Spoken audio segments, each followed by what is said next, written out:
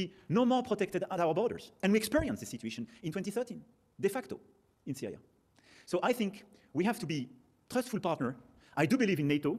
I do believe NATO needs a new political momentum and clarification of its strategic concept. And NATO needs more political approach. And I do believe that the best possible involvement of Europe within NATO is to be much more in charge of its own security and to be much more in charge of this strategic autonomy.